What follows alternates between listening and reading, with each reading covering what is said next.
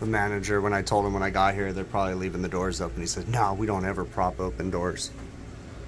That's their freezer, and it's propped wide open. They were in here about 5 minutes ago. So if they're propping that open, they're propping the other door open too. This video is brought to you by Sporlan. Quality, integrity, and tradition.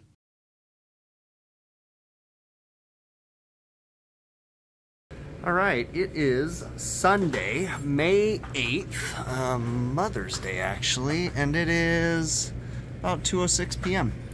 We have a call on a walk-in cooler. They said it's all iced up. Clearly the drain pan is frozen. Temperature controller says defrost, and yeah, we got a lot of ice. We have a 2-coil system. There's a coil over there too, okay? So this coil's in defrost, and there's a big flaw. These have 2-speed fans, and they defrost in low speed, which is not good if the coil starts to frost up. So I can tell you today that we will be disconnecting that 2-speed function, because that is probably partially why this thing is frozen up. But at the same time, this drain line is solid. Solid, hollow, right there. So it's frozen all the way back here. So that's gonna be a chore getting that defrosted. I actually have a tool to help us with that, because this drain pan is also overflowing. So I put some pans down here, try to catch some of that water. We're gonna start disassembling this coil, getting the power turned off, get a water hose in here. We'll use some hot water, pull the fans out, all that stuff, and see if we can't get this guy, the drain blown out first, and then the coils defrosted. All right, I can clearly feel the ice in there, so I've got a MAP gas torch on there. We need to be careful because we don't want the products of combustion to fill up this room and make it hard for me to breathe or displace the oxygen, right? So I want to make sure we keep a door open every once in a while. And also we want to make sure that doesn't catch anything on fire, but we're gonna let that keep running for a minute. Careful, we don't want it to melt the solder either, but we just want to try to melt the ice and see if we can get this thing to start flowing. So slowly work our way back. I have some other methods. If this doesn't work really quick, then I'll show you some other ways that I have to get this defrosted. So that side wasn't too bad, but we still need to break this side free, because this side is still a little frozen right in the top. So I just want to see the water start flowing. And then once we can get the water start flowing, from what I can tell, it doesn't look like there's anything in the drain pan besides ice. So I've got a pan down below to catch anything that might fall. So it's starting to go now. So once it starts going, the water will actually start melting the other stuff. So we're just gonna let it keep kind of draining. And then we'll start putting, taking the fan guards off and putting hot water in there from the top. See if we can get it to start flowing. So it looks like this wasn't as iced up as I thought it was going to be, at least the drain line. I got this Klein multi-bit, and this thing is awesome because it actually can be installed in an impact driver too. So if you can pull this out with one hand, it's impact rated. So you can use it in your impact, but it's nice because it has all the driver tips on it. So it's made by Klein. I got it from TrueTechTools.com. If you go to TrueTechTools.com and use my offer code BIGPICTURE, you can get an 8% discount on checkout. I get a small commission when you do that. Help support the channel, but yeah, this thing's awesome. So getting this all pulled off, get this pulled off, and then we'll get in there and start hitting that drain section of the drain pan to try to get the ice melted so we can continue on with this repair. Okay, I can't get this one out because the ice is blocking it, so we got to get some of this ice melted so I can get the guard out. But something I want to point out, judging just from experience, this thing has been defrosting and iced up for a long time, and the defrost is doing its job, in my opinion. We'll see. And it just keeps icing up, probably because of the low speed fan motors, but you can tell because the ice is hard, it's not a frost, so it has melted then refrozen, then melted then refrozen several times.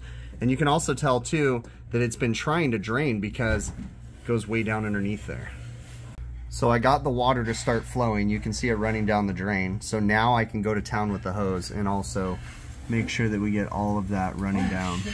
It's just gonna take time. I've got lots of pans to catch any excess water, but you don't want that stuff running on the ground, but it's going to take time to get it all defrosted a little bit at a time. If you methodically start melting the ice from the top to the bottom, just working your way through, what you can typically get is the whole thing to fall off the back nice and even. So I haven't even done this side yet, but it saves you a lot of time if you do it that way. All right, now this is a Morrow motor. It's a 3-speed motor. The way that it works is it has 3 wires going to it. It's 115 volts, power leg, neutral, and then when it receives the 115 volt power source to this red wire, it slows down. So in order to bypass these and make them run in high speed all the time, you just disconnect the red wire on this particular one. Now tape it off and isolate it. That's what I'm going to do on this one. I isolated them, okay? We also have a 2-speed relay that we're going to disconnect over here in time, but I'm going to finish with the motors first. But it's very important to disconnect this red wire instead of just disconnecting it at the relay, because what I have seen on these motors is this black and this red will internally short, and then I've seen where one motor failed, but because it was only disconnected at the red right here, it actually slowed down both motors. And so what I had to do was disconnect the red from each one and then see which one still ran slow, and then I found that we had one bad motor. So when you are disconnecting the 2-speed option, make sure you isolate the red wire at the motor and not just at the 2-speed relay. And then we'll just disconnect the 2-speed relay completely, tape off the red wire over here too, and we'll be good to go. All right, so all I had to do was pull the relay out. The evaporator fan motors are still wired in to the correct power source, M1 and M2. Relay comes out, all the wires come out, and that's pretty much it. And we just need to tape off this red wire. All right, so this is the other coil. I'm gonna get this one defrosted real quick, and then hopefully we can get this guy turned back on. That's just a little bit of ice because the drain line's been melting a lot of it too, but that's crazy how much ice is on these coils. Coils all defrosted except for the suction line a little bit right here, and then this panel. So we're gonna get this all melted, and then we can start assembling. Before I put the fan motors in, we'll tape up the red wires, and then we'll get over here and disconnect the 2-speed relay out of this one and get the little bit of ice over here too. I don't know why, but there's a T, well, I think it was for the beer system for some reason. I don't know what they were doing with it, but there's this T right here that someone just cut off. It has nothing to do with us because our drain's right there. It was never piped in right there. But someone's cut that off. It wasn't going to the roof or anything. I'll send someone next week to fix it because it's just when I'm washing the drains out, it's just overflowing onto the floor. Luckily, this isn't a freezer and it's not going to get in the freezer, but it's still frustrating that there's water everywhere. But like I said, I'll send someone next week to cut that stupid T out for whatever reason. I don't know why it was there, but we'll cut it out. It wasn't us because our drains are right there and they were never piped into that. But yeah, I don't know what the dysfunction is with someone just cutting that off like that. Okay, now this is the other coil and the secondary coil. This one was top to bottom, front to back, solid with ice, okay? And the other one's way over there. What top to bottom, front to back indicates to me, the other coil has the temperature controller, and the other coil is affected more so than this one is by the door being left open. So more than likely, this started because they were leaving the door open, and the temperature controller's on the other coil. So the system keeps running and running and running until frost starts to build up, and the temperature controller has the built-in defrost on the other coil. So warm air comes in when it goes in defrost, and probably because I'm leaving the door open again, and it helps to defrost the coil, but the warm air doesn't make it over to this side. So that's why this one was top to bottom. I suspect that when I turn it on, we're gonna have a clear sight glass and everything's gonna be fine. We'll throw a temp sensor up there just to make sure the temperature controller is accurate, but I don't think there's going to be anything wrong with this system other than the door being left open. The manager, when I told him when I got here, they're probably leaving the doors open, he said, no, we don't ever prop open doors. That's their freezer, and it's propped wide open. They were in here about 5 minutes ago. So if they're propping that open, they're propping the other door open too. System's running. Sight glass is clear. I'm not going to spend too much time on this today. Oh snap! I was wondering where my shoes were. I've been rolling around barefoot for a couple weeks. I wondered where I left those things. Cool. Well, then I don't got to walk barefoot anymore. Anyways, yeah, sight glass is clear. So I'm going to leave this be for the rest of today. We'll come back tomorrow or the next day and we'll go through the system. Once the system's completely down to temp, I'm gonna go spend Mother's Day with my wife, or the rest of Mother's Day, and maybe barbecue with the family. So that's it for today, and we'll get back out here. We are back. It is a couple days later, no ice on the coils, all is well. I'm gonna cut this little section out. Got a little piece of pipe here. I always keep scrap pipe in my truck. Get rid of that real quick, and then we're gonna change an evaporator fan motor on their walk-in freezer coil. The tubing cutter's not working. What the heck? It's one of those auto cutters, damn thing.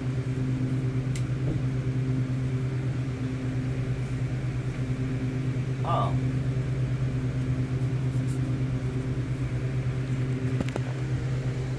I don't think there's anything wrong with the tubing cutter. It's got a busted drain line. I bet you that thing froze at some point. That's weird. Oh yeah, nothing wrong with the tubing cutter.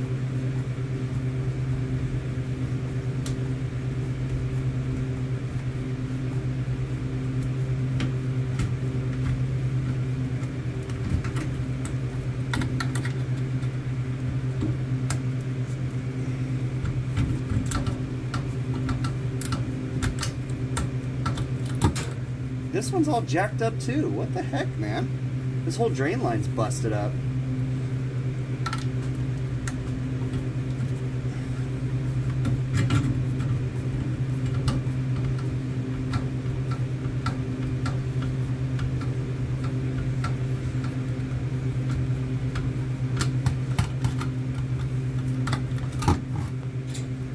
Look at the bottom of that drain line. It's all broken right there. And right there, look at that, all cracked. That's nuts. Must have froze at some point.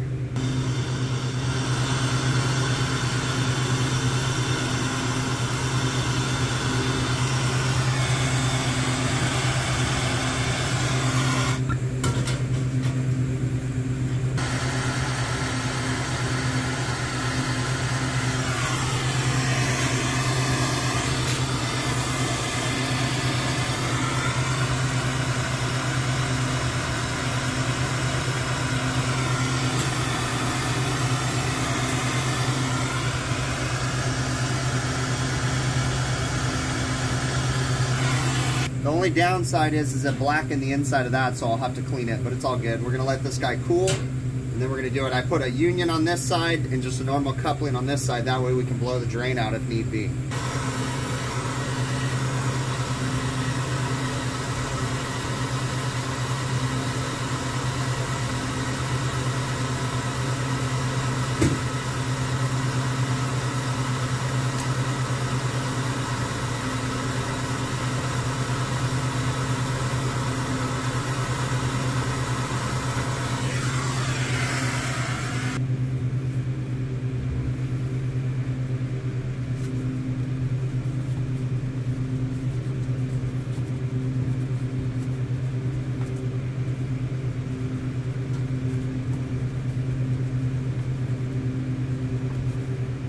Now I don't have any insulation, so we'll just have to foam tape it. I forgot to bring some, but it'll be fine.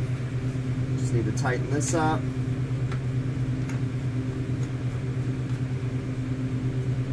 Some channel locks.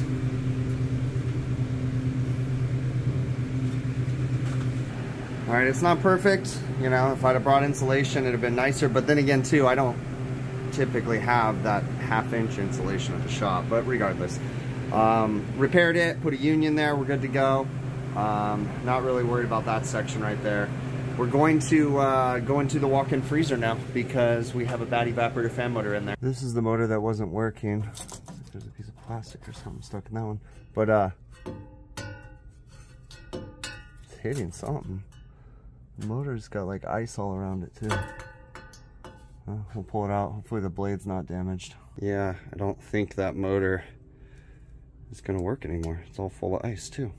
We'll get it swapped out. And now all the motors are running, so I don't see any need to go any further because the sight glass was clear when I was here the other day. There's no ice on the coils. The customer's not complaining. I just saw that one of the motors wasn't working, so we're not gonna dig any deeper on that. We're gonna close this one out, and that's it. So that was a nice Mother's Day service call. You know, I try to bite my tongue. I try not to show frustration. Of course, I don't show frustration to the customer. I keep it to myself, right? And I show frustration to you all because I feel it's important for you all to know that I'm normal and I get frustrated, but I also have a filter and I know when to keep it to myself and let it out somewhere else, right? Because of course, I'm not going to throw a fit and start throwing tools and yelling at the customer because they called me on Mother's Day, right? I get frustrated, you know, but again, I keep it to myself. Okay. This clearly had been happening for a very long time. And I did discuss that very politely with the customer because he's like, yeah, it was fine yesterday. And I go, no, it wasn't. I said, with this amount of ice, this has been like this for a couple days and it's been building and building. This isn't normal, you know? And he's like, oh, okay. You know? So, and I explained that to several managers on duty. Now, here's the biggest thing, and this is where I understand. Yes, I get frustrated, okay? But these restaurants are going through a lot right now. They have a turnover rate of employees that's through the roof. The management can't even keep up with it. They're lucky to even keep managers right now. And it's not just one restaurant chain. It's almost all of them. They're all struggling to find people that want to work. And there's a lot of reasons why. You can get into socioeconomic blah, blah, blah, blah, blah, jargon stuff. There's all kinds of reasons as to why they can't keep employees and stuff, okay? But inevitably, I'm there to fix things. And yes, I get frustrated, but I know when to keep it in, and I just need to get it fixed, okay? So yes, it was Mother's Day. Yes, I wanted to spend it with my wife. I wanted to, you know, do things, but it worked out. It was okay. It wasn't that big of a deal. I was gone for a couple hours. I was still able to make it home, have a barbecue, do some stuff with the family. So everything worked out and everything turned out okay. All right. But so as far as the service call goes, I wanted to address something, the 2-speed fan motors. So here's my policy, because I installed this equipment and I left the 2-speed fan motors wired up from the beginning. It has been a year, and it's been like 2 years, I think, since I installed this equipment, maybe at least a year, maybe 2 since I installed it. And we haven't had problems yet, but clearly the customer's having an issue leaving the door open. So I took the 2-speed, fan motor equation out of the picture. It's just completely gone. And now we have a standard defrost. Okay. So I try to let it be. And I've had this happen on a couple of different other locations too, where I left the 2-speed fan motors wired in. And once I started to notice freezing up issues, then I took the 2-speed fan motor out. Now, I have other locations that have had 2-speed fan motors for longer than this location, okay? So I'm not just going around deleting that from every single system. I'm only doing it when there's problems, okay? Now, I do want to address the fact that I talked about when you delete the 2-speed fan option, you don't want to just disconnect the relay, because I have had a motor where internally it shorted and it made both the motors run on a slow speed because it was only disconnected at the relay. And because they were still interconnected via that red wire, it was this exact same coil setup, it made both the motors spin slow. So once I disconnected the red wires on each one, then one of them sped up and then the other one stayed slow. So I knew that that was the problematic motor and went ahead and changed it. I don't know if I made a video on that or not, but anyways. All right. And then the last thing is, I start to notice trends. Nobody's ever told me anything about the ice and how you can notice patterns. I've just defrosted enough coils. I am an official professional ice melter. Okay. I know my stuff. No, I'm just kidding. But, I just started to notice patterns and trends, and I can kind of tell what looks like ice has been melting. You know, if you see a coil that's just frosted up, that's typically it just happened. If you see thick ice, that means it's been like that for a very long time. If you see clear ice, it typically means that it's melted, refroze, melted, refroze. Like, there's a lot of different patterns that I notice, okay? If we're observant and we use our senses as professionals, we start to notice that kind of stuff, okay? So I really appreciate y'all making it to the end as usual. If you haven't already, please consider checking out my website, HVACRvideos.com. It's a cool way to help support the channel. We got t-shirts, hats, beanies, sweaters, all that good stuff. We have women's t-shirts on there, V-neck t-shirts with a women's cut. They're the flag shirt. They still have the flag on the shoulder. That's one thing I really like this shirt, is because I'm really proud that it does have the flag on the shoulder. Now, my other one is just a big picture shirt. It doesn't have the flag, but this one, I just like it. It's kind of cool. So I really appreciate you all. Please consider subscribing if you haven't already, and we will catch you on the next one, okay?